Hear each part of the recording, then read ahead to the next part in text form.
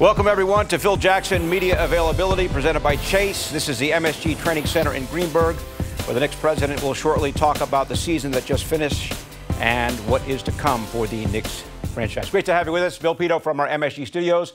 While we wait to hear from Phil Jackson, I want to remind everyone that we have another huge night here at MSG. It's Game 2 for the Rangers and the Canadians in the playoff series, and we are set for tonight, Sunday, Tuesday, and Thursday, assuming there is a Game 5. Pre-game show at 6, game coverage at 7, all capped off by an hour-long post-game show. That's the case for Games 2 tonight, 3, 4, and assuming there is a Game 5.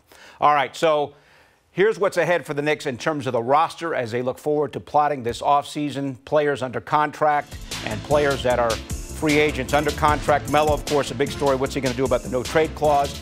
Noah, who's got the health issues, it remains to be seen what's going to happen with his shoulder, also has the suspension carried over from the end of this season. Lance Thomas played only 46 games this year. Kuzminskas, KP, Courtney Lee, Kyle O'Quinn, and Billy Hernan-Gomez. You see the guys who are non-guaranteed. The big question in terms of free agents, Derrick Rose, meniscus surgery, played in only 64 games, and he is free to sign with whomever may be interested in him. Now, we talked about Carmelo Anthony. The up and down year with the stories about the no-trade clause. Is he happy? What's going to happen in the future? That is going to be the headline of this offseason. It's hard to believe, but Melo has been a Knick now for 6+ seasons. And this past year actually scored better than he did last year. 22.4 points per game, actually a bit better than his scoring average from last year. He's been playing it close to the vest as to what his preference is going to be in terms of that no-trade clause. So that obviously, again, the big storyline for this postseason. Maybe the Knicks make a move around the draft that will involve Carmelo Anthony, but it all remains to be seen what's going to happen with Carmelo Anthony, who may have played his last game as a Knick the other night against Philadelphia. All right, so we're awaiting Phil Jackson media availability. It's presented by Chase, and we expect him to take questions from the media. We expect him to talk about what has happened, the season just completing with 31 wins. And, of course, this is a huge offseason for the Knicks and their president. And Phil Jackson is arriving. Let us now listen to him at the MSG Training Center in Greenburgh, New York. You pile on, you too.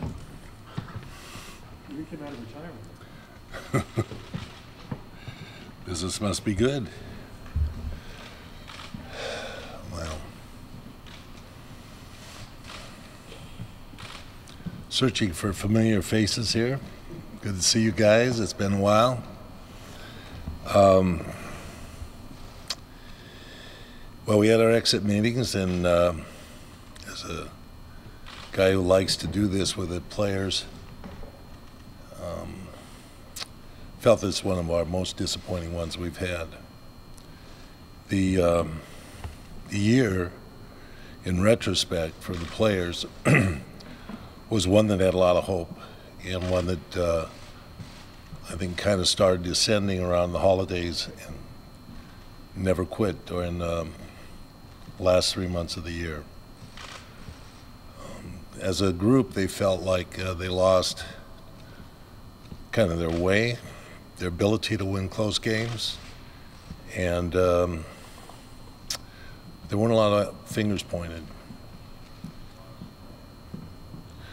We built this team, I thought, with the intention of providing support for the players that we brought back from KP and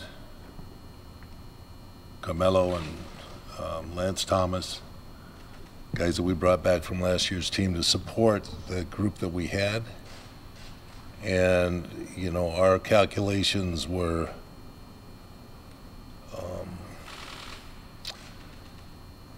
provide a strong unit of starters, and we didn't have a really strong bench. And our starters never really had a consistency of play, as we had some injuries here and there that kind of kept them from really getting chemistry necessary to win and win close games.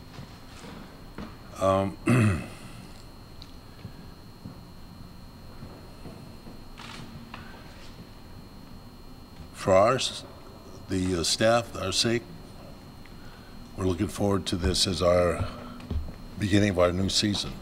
This is where we start over again. we start rebuilding a team, and we have put together what we want to put together as far as collective group. A lot of things are going to happen between now and July, mid-July or August, when we collect the roster, but it gives us a good indication of what we want to do. It's one of the years we have a draft pick, so we're looking forward to that. Of course, we'll have a coin flip, I think, this next week to determine what position we actually will end with. Our balls will be split in half, I think, between Minnesota and ourselves, so there'll be a sharing of that. But it's a lottery, so whenever there's a lottery, there's always a chance that we'll move up or we could move back, as we found out a couple years ago. All that being said, I never took a jump shot, never made a substitution, but the buck stops here. And, you know, we have collected a group of young guys that played really hard and well together. And I think our fan core could see the group that we played with at the end of the season, that were competitive, played basketball the right way, played defense hard, and missing a little bit of talent, they had a great chance to do some good things out there in the court. Some of it not in a tanking form, which they were concerned about at one point, which we told them we're not tanking, we don't do that. And they went ahead and won some games, which is okay with us. It's the way you have to play basketball. And they learned to play together, so that was good.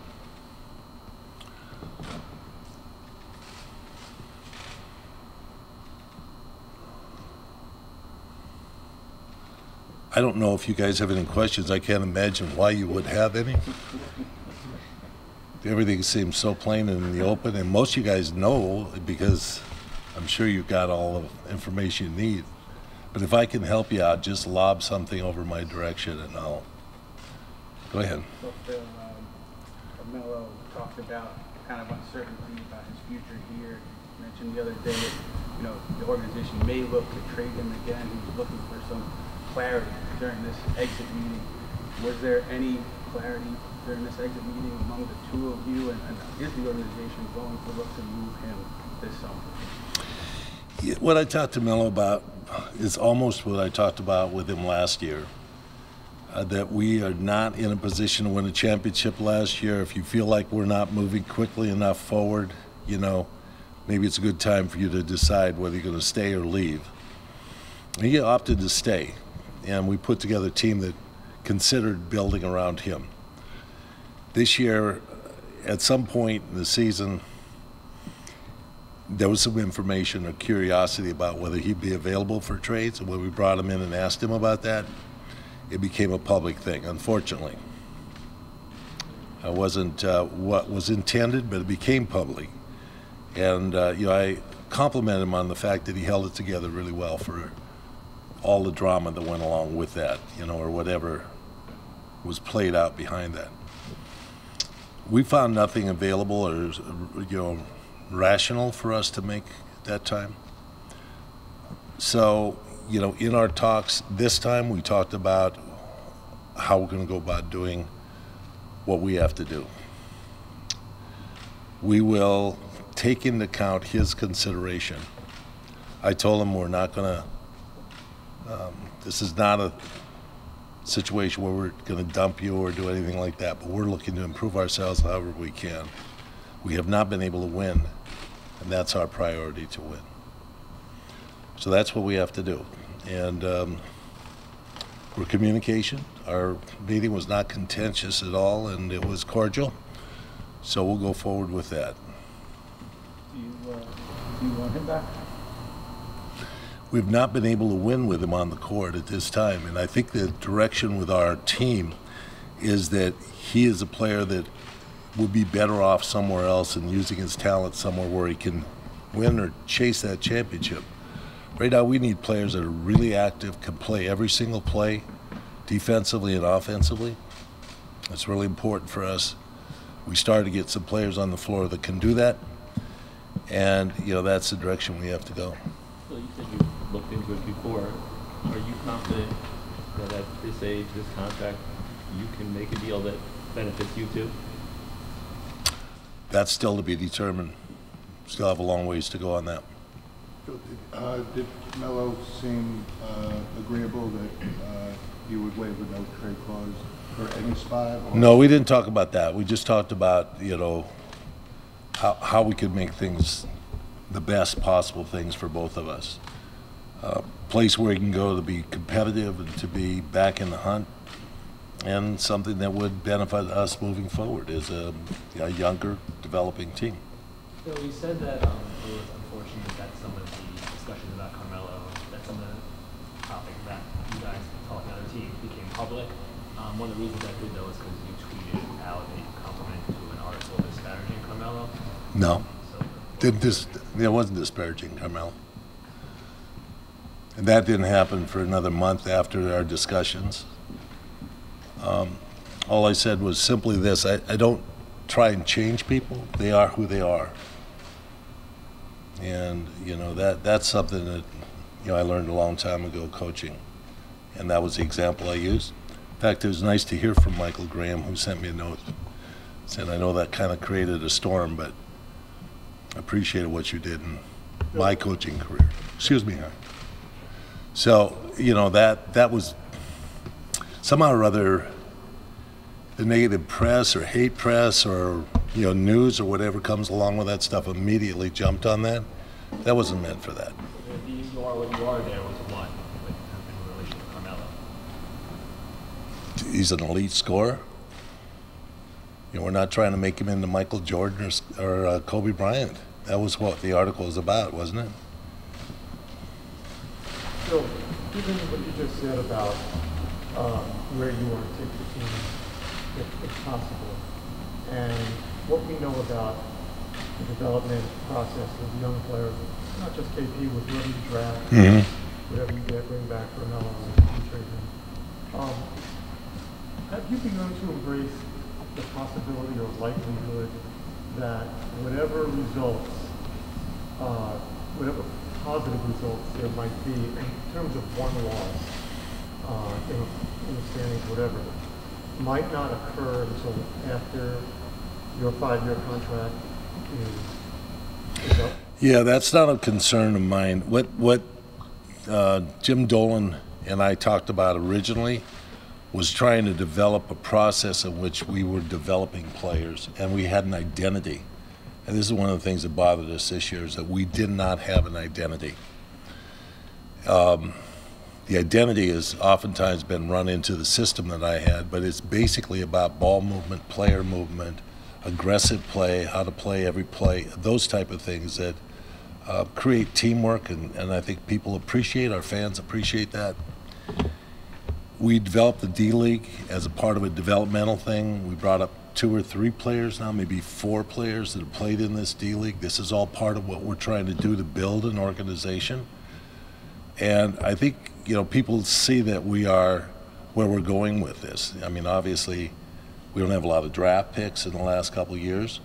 Our draft pick in KP turned out to be a pretty good deal. We're hoping this draft pick will be a player of some talent. But we understand that a lot of these are young people that it's going to take 3 or 4 years for them to develop. So in that process, it may be beyond my tenure here, in which a team becomes vibrant, you know, competitive, have a chance for, you know, maybe to go on beyond just being in the playoffs. That's okay with me. You know, I didn't come here to particularly just to win a championship, but to do things that, you know, were directed by my instructions from Dolan. Let's have something that represents something. Let's have something that is identifiable as who we are and how we play. There were a few times this year where maybe you could have diffused things that maybe got out of control in the media if you had talked. And when you came in, you said you were going to be open and we were going to have a relationship. Why haven't us, or really the fans, anyone heard from you this whole year? I don't know who else has to talk in this business. I mean, who else is relegated to talking in front of the press? Anybody? Yeah, I agree with that. I mean, there's some fan things, but you guys aren't fans, right? Right. You know, there are a number of incidents that stepped in the way of this, obviously. Anticipated perhaps during the trade deadline that we'd make a statement, but nothing happened in the trade deadline, so there's nothing to talk about in that particular aspect. There's no definition as far as what was going on with Carmelo and that incident that happened. You know, there's no way to define that. So, you know, it just didn't feel like it was the right time for me. And my own personal life became an issue this year that I had to deal with on my own. So there's also some personal things that weighed in on that. Phil, things like when Derek was missing, is that you were a coach? Did a coach have to be the one explaining that stuff away? Well, what was the explanation? There really wasn't. Right, there's no explanation. There really wasn't any, you know, story that was behind that. This is a young man that all of a sudden felt, you know, very definite pull to going home to his family in a situation that had been a high energy tension situation since August. I guess he left us in September, but I mean, really, he didn't anticipate what was going to go on, and the whole preseason thing that went on with him, and that just built up to a point where he went AWOL.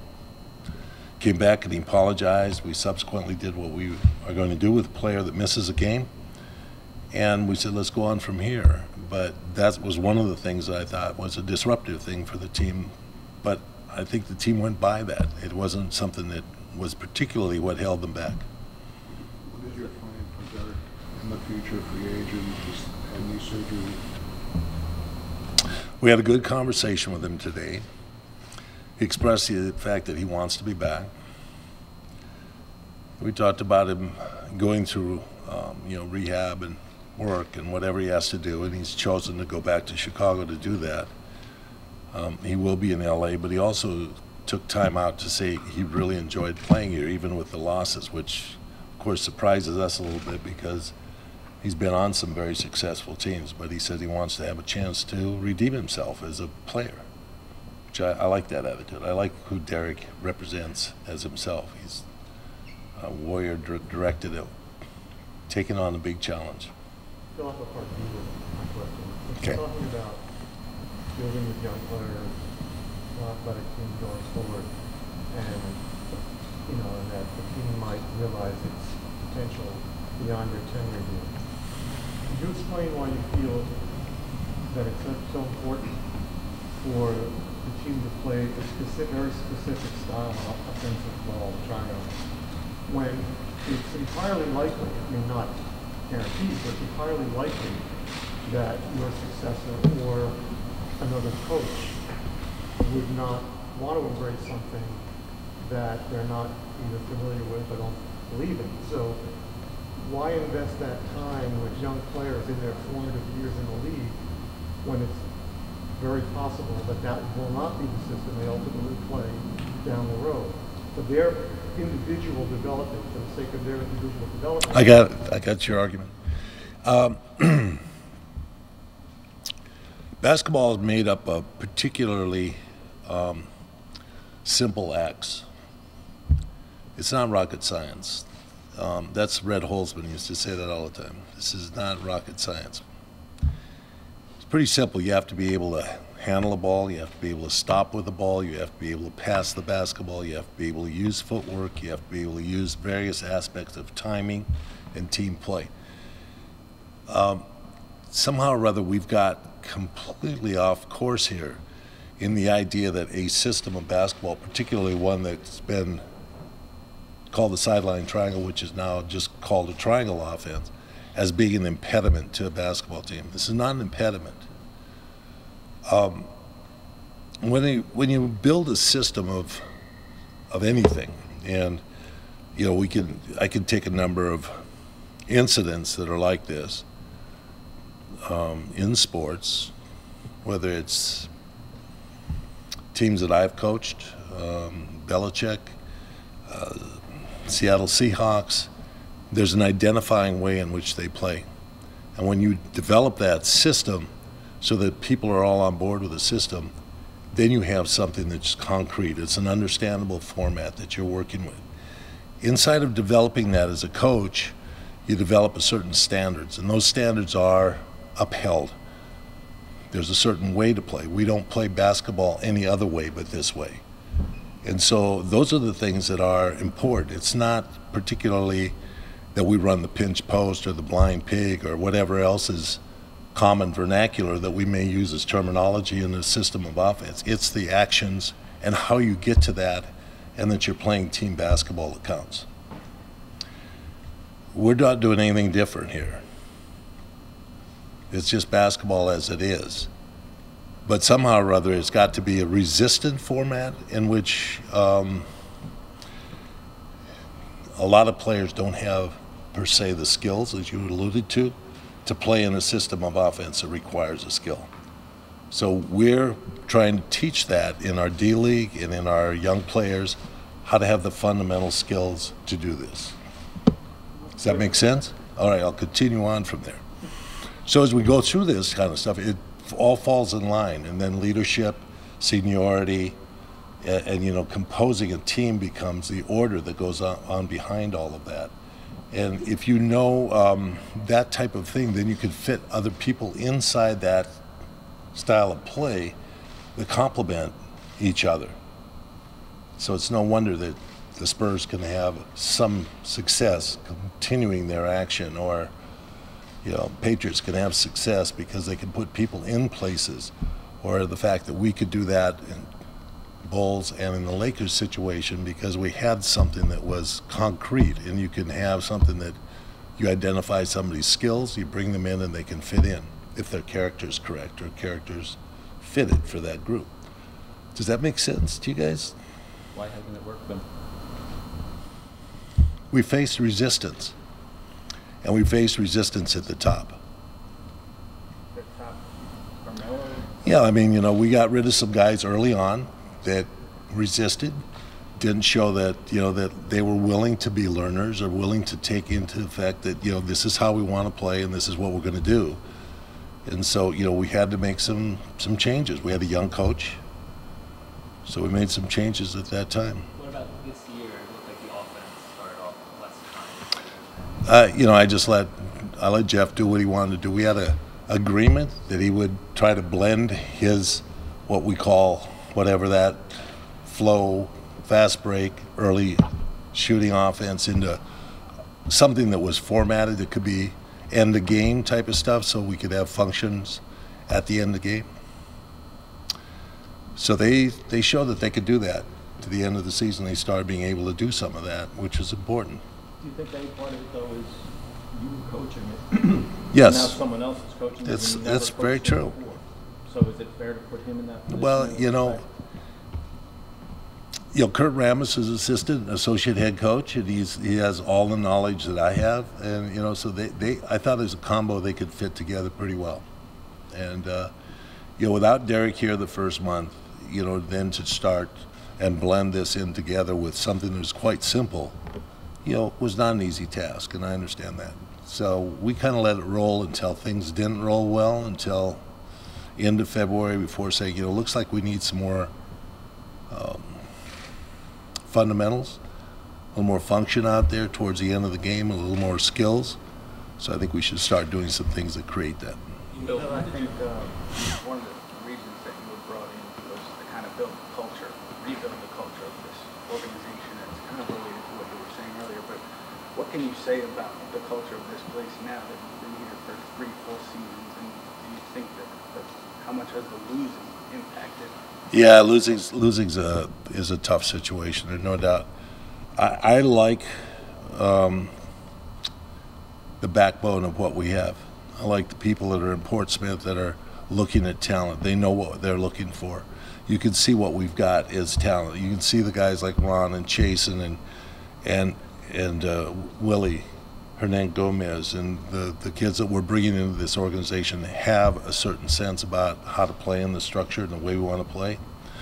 So I think we're moving in that direction. It's not fast enough, obviously, to carry the day, but I think we're going to get there, and I think we keep insisting upon the type of players we want. It's going to be there. But behind the scenes, in the group that we have, you know, my teammate work with Steve Mills and Jamie Matthews and Christian, Patasic and the people that are in our scouting, I think we know what we want. We're interested in developing that and turning away from just, say, this guy can jump out of the gym, this guy can do a triple-double gainer to dunk the ball. That's not what we're interested in. We're interested in skilled players that know how to play together in a team form. We're confident that Jeff is the guy going forward to get you guys past that now. It's 4 years in a row to make the playoffs. Yeah, Jeff has a good basketball mind. I think he's amenable to players. He's a young coach. He's only coached, 2.5 seasons he's coached. It's not like, he's got a menu of 10 years of coaching. So I think he's listens. We have good communication going back and forth. I think there's some disconnect at times with this team, and I think there's some rebelliousness in this team that created some of the discord during the year.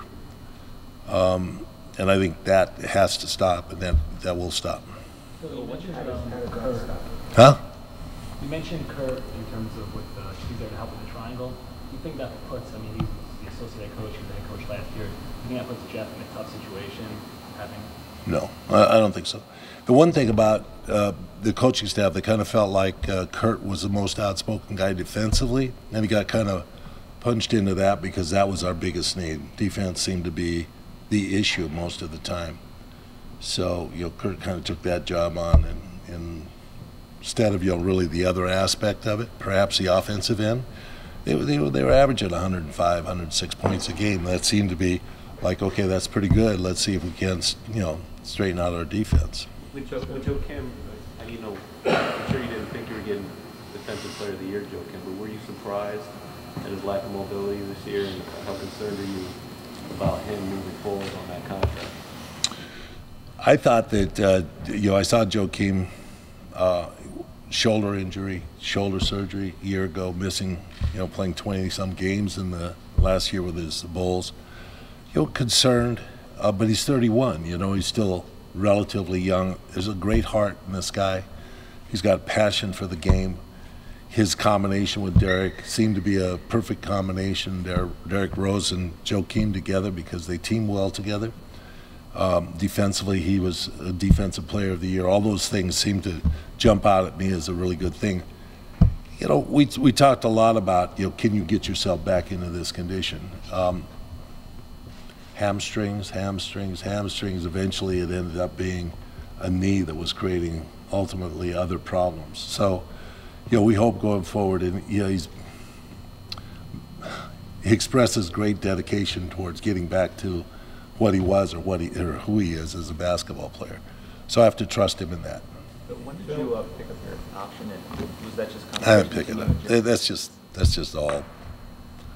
That will be lining a birdcage somewhere, whoever writing that stuff. Is there such things as papers anymore, guys? There was kind of an informal thing about that. There was never formally. Bill, you mentioned earlier about Carmelo and how you guys haven't won with him here yet. Do you have any regrets about your decision to re-sign him as a contract? Carmelo's been great. He's who he is. He's elite scorer. This guy's going to be a Hall of Fame entry at some point. 10, 15 years down the road. He's carried the basic load for this team. I thought he stood up well this year in a lot of tough situations. I can't regret it. I can't go back and regret that. Obviously, it hasn't worked out in this partnership together. Somehow or other, it didn't click here with this team. But he's done his role and played his role quite well. Do you see that point guard as a need in the draft going forward? Either draft or somewhere along the line in free agency. Derek's expressed hopes coming back. We have some options, and Derek's a scoring guard.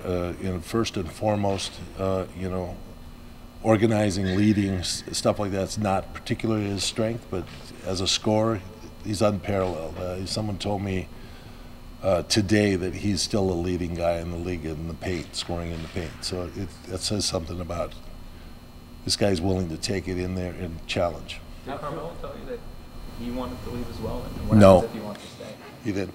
You know, he has a no trade. Right. But we have an agreement when we sat down and wrote a contract about that no trade.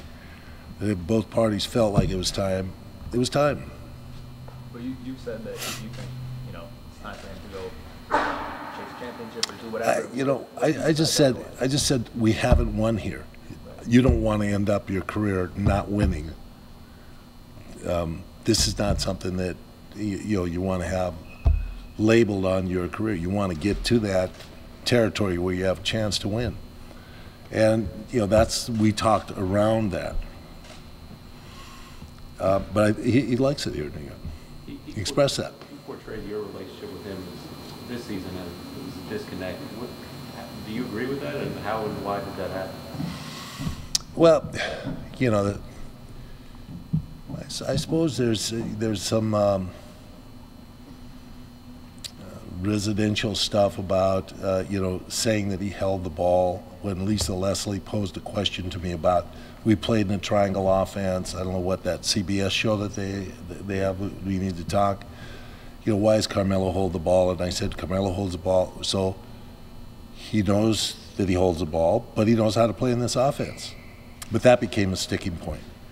I reached out to Melo immediately after that, when that became like some press news that became big news, like Phil criticizes Carmelo. I did criticize Carmelo. We talked about it in his contract signing. You hold the ball. You only get so many of those in the game. You have to keep moving them all. So I reached out to him right after that and tried to continue that communication. So, I mean, there's a number of little gaps like that, even after the spots on the leopard tweet that I threw out there that was a, comeback at that ding, was not meant for him, but it came out that way. And I told him I'm really sorry that happened. So, we tried to connect a couple different ways. And I'm a guy that's, here. I come to practices. I'm in the cafeteria. My door's open in my office. Well, he was saying the same things, basically, that he was waiting for you to talk to him. It seems like you were waiting for him to talk to you. No, I went to him. Do you worry that the way your relationship with Carmelo kind of unfurled publicly will hurt you with free agents? No, not at all. If you are able to move him, assuming that you don't have somebody that's usually probably going to be Kristaps' team and just a foundational piece of things, do you think he's ready for that responsibility? No, I don't. He's 21 years old. I mean, that's a big load for anybody to take on. But he's shown that he's competitive. He's shown that he's got a sense of desire to win, etc. So, we're really pleased with how he's developed. I think he had some concern this year about physical, not being able to stand up to all the games physically, Achilles tendon, back, etc. You actually used the word rebuilding before and starting over, you said. Can we assume you're not going to do what you did last summer and go out and sign veteran win-now guys, that you're looking at this as back to a slow process and you'd have another 50? I think you can do both. I think you can do both together. We obviously have 3 draft picks, right? So we're going to bring in some young players. We obviously have money for a contractual, situation in the free agency. So we'd like to do a little bit of both in this, and we'd like to have a team that's competitive. I thought this team was competitive, but they could win. It's a very unique situation. How many games this team lost in the last 2-3 minutes, last shots even. Any thoughts on what happened at the Garden with Charles Oakley? I know you actually got in there with Charles to calm him down. What was your thoughts of that and the aftermath? I try not to think about that at all.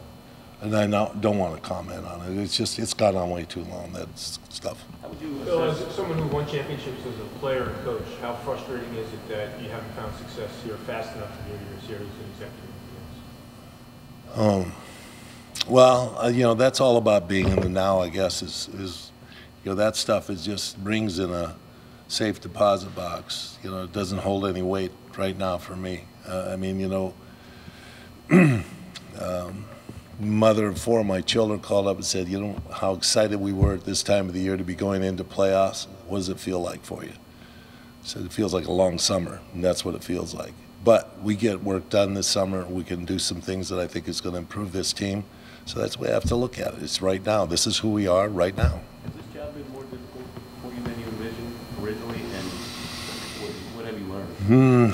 Well, I've learned I have to I'll probably be better at mentoring. Mentoring players? Well, everybody. Then, I think that one of the things that I like about this job is that Steve, Jamie Matthews, and Steve Bills, do a lot of the paperwork, the back and forth with the NBA or headquarters, and my my issues is about talking to the coaches, finding out the game plan. And I think that, I kind of left them alone to see how they were going to perform this year in a way. Took some time on the West Coast during the holidays when I think things really kind of fell down over New Year's and the subsequent week after New Year's, and a 6th loss in a row right there, which changed us from being a positive to a minus type of year. So I think that that's where, I got to do a little more on scene, on target mentoring. Will you be doing, excuse me, those triangle type clinics? Are you planning to do more of those? Will you have the guards in? I don't know if it's clinic. I think it's just a little demonstration of how simple, entrance is. There seemed to be a disconnect in Derrick Rose that, all you did was throw the ball and go to the corner and stand. I just wanted to show them in a half an hour the variety of things that you could do that were really creative, not simple. They're very creative things. So there's been a lot of talk here and today because of our questions about the offense and the triangle. What about the defense? Was there not enough of a priority placed on defense by you guys or the coaches? No, I think I disagree. I think 90% of the talk when I'm in with the coaches and we're in the film session or talking about a game is about defense. They're really focusing on the defense. And one of the things that offense does do is it creates a situation where you can defend out of it. But that doesn't help screen roll offense, which is happening now. That's mostly controls transition defense, which we used to think was the most important thing in basketball is your transition defense. Now it's about how can you control screen roll. Well, the league has made a giant step towards allowing guards to have freedom. Big guys are even using their hands on screening at the top of the key. There's a whole disregard for the referees to call that as a foul, although it's not the same on the baseline when a guy is screening. I think they really want the guards to be out there, the Westbrooks, the Hardens, the Isaiah Thomas, Currys, etc. That's been the directional change in the league, and I think it's on point. And that has to be your defensive. That has to be everything about what you're doing defensively. Do you switch? Do you have guys that are capable of switching? Do you have a shot blocker? Is that going to be good enough to do it? Are you going to sink underneath? All these combinations are what cost us the ability to set up a really good effort about defense. And I think that some of the guys came with preconceived ideas of how they wanted to play defense. But then physically they weren't able to play defense in the format that they wanted to. So that became kind of a push and shove and a push and pull, I should say, between the coaches and the players at some point. They were frustrated. The players couldn't execute what they wanted to execute. So it became really a focus with this team was what about our defense? That's something that can be sorted out this summer, new personnel, same coaching staff. Is it just a matter of turning the page and starting again, in September? Well, it's on-ball defense. You saw Ronnie Baker get up there and get into people's bodies and get people over and get in front of guys, and it's not going to happen every time, but he changed how we play. I mean, it's just as simple as that, we had someone that was willing to fight into bodies and over screens. In our process of looking at people for this team, we're going to look at that type of defense. I've also recommended full court pressure as an alternative, because I think that that's got to be something you consider if you're a coach. I used it over the years. I think it's valid to take people out of their places that they want to start their offense from, make them have to work, change the clock, the 24-second clock. So we're considering some of that stuff, and we'll talk about it. A couple of your former players who are now in the media have said maybe things you did as a coach, motivational type things, some of the things you say don't reach players the same way now that you're in the front office. Have you found it's difficult for you to kind of take the temperature of the guys or say things to push the right buttons from a different role now where you are? I don't know. I don't know if I can claim that or not. Yeah, you know, I guess, you know, coaches are always in front of the press. They're always in front of their teams. There's somebody from Mike Fratello came out with some kind of figure like 5,000 times you're in front of a team talking to a team if you're a coach. It's an inordinate amount of time, you know.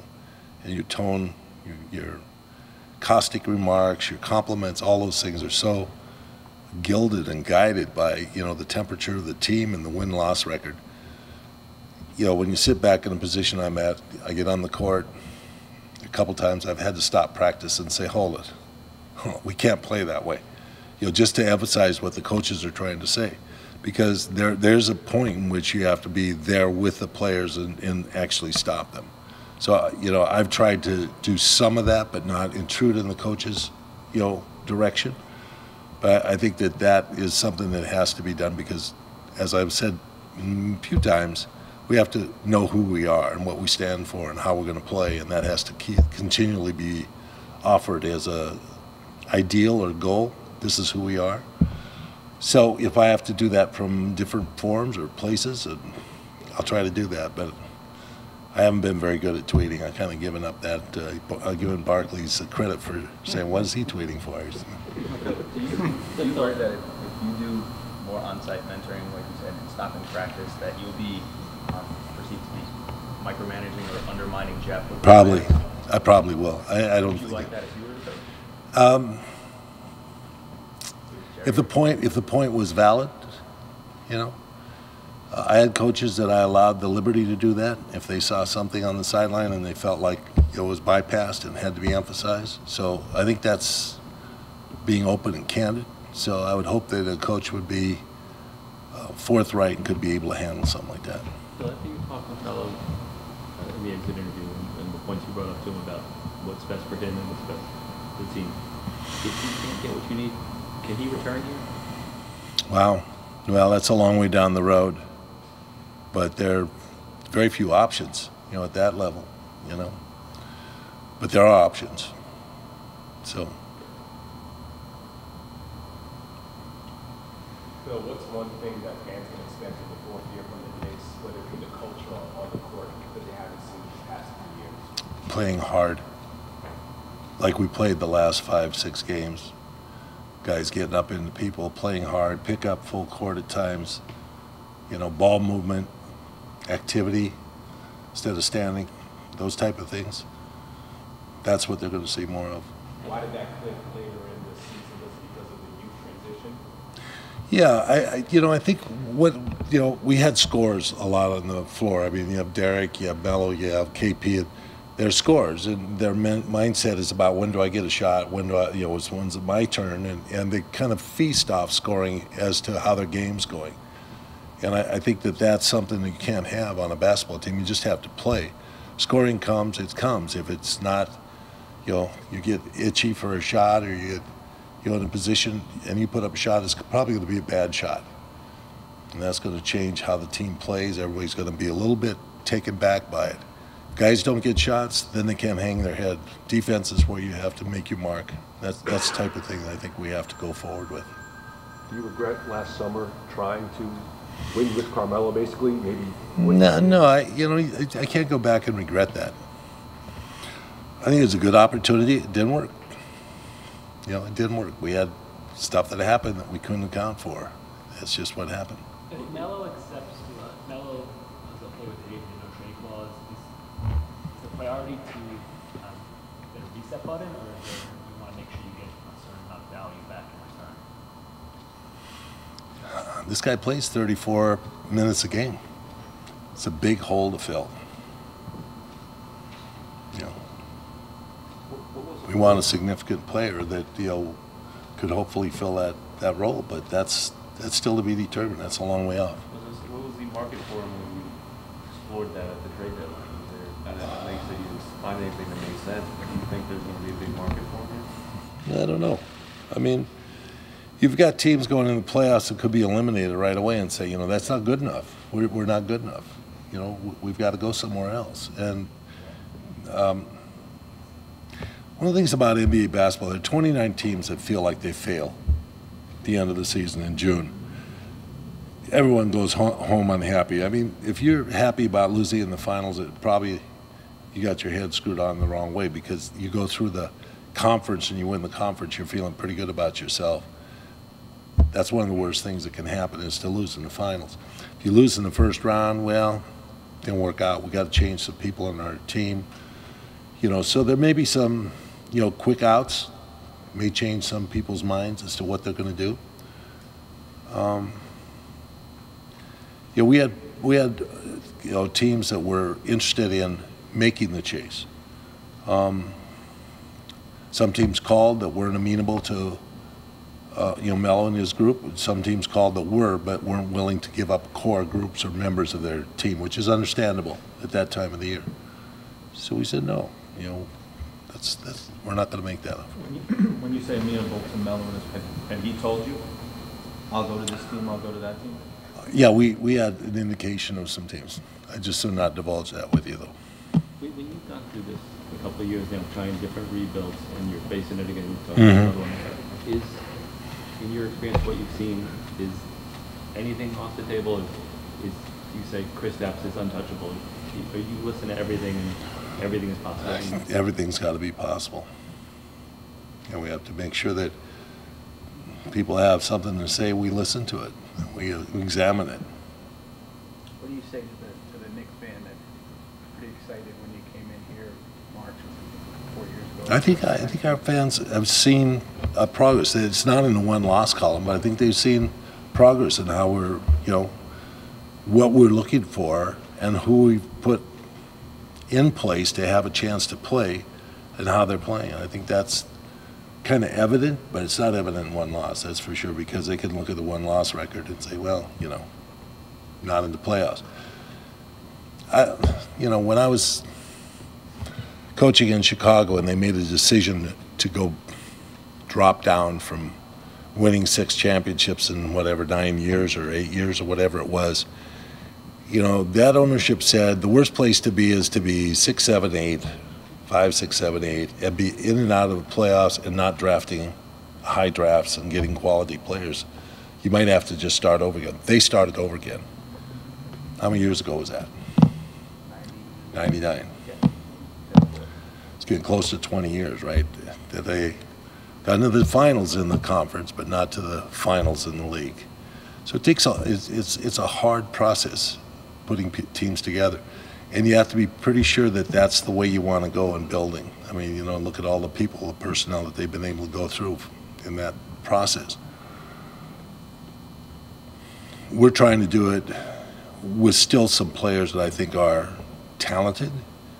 When we had a board and we looked at our board, we looked at our players, we felt like, you know, we have, you know, a dozen players that we're still very confident can support and be a part of a team. So we feel pretty good about that. Now, some of them are free agents, but still in all, you know, that's up to them. It's up to us to make an offer to them. So you clarified your comments about Carmelo, but there still could be a public perception that another free agent of desire will be coming here. What would you say to them to let them know that they would be treated the same way? What's the treatment? What treatment are you talking about? You clarified to us about the comments, whether it be through Twitter or that the subliminal tweets and that they may have been misguided. I've never criticized Carmelo, ever criticized Carmelo. That's all supposition by papers or whatever, speculation by opinionated people. Holding the ball is not a criticism. That's what he does. That's pure fact. Is that a person, you know, person better be able to take that if they're going to be coached, or else they can't be part of this organization. And that's simply matter of fact. If you're a basketball player, you got to be able to be coached. You mentioned Porzingis not being ready to be the #1 option. This past season, was there some elements that surprised you? Did he show enough progress? How did you? I thought he took shots that were good shots. He had a game he didn't take a three, which I told him I thought that was important. If it's not there, you don't have to take a three. That's sometimes just a cheap way to score points, or you get anxious to score points. He had a shorter delivery on his shot. He learned some post-up things that were good. Yeah, I think that there were some things that are really positive about KP's year. When you say progress, I think it's tough to see though when, even the players this season were saying there's so much confusion, we didn't know what we were going to run half the time. Even when we came into practice, we didn't know what was going on.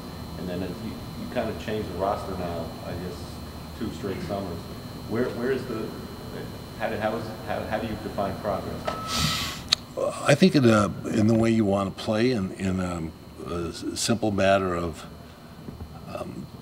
young talent. That's we need to get more talented as a basketball team. I think we got more talented as a basketball team. I think we got talented players that play team basketball, that wanted to move the basketball and wanted to play in a certain team format that was good. So I think that's the indication. Okay. All right. Thanks, guys. Thank you, sir.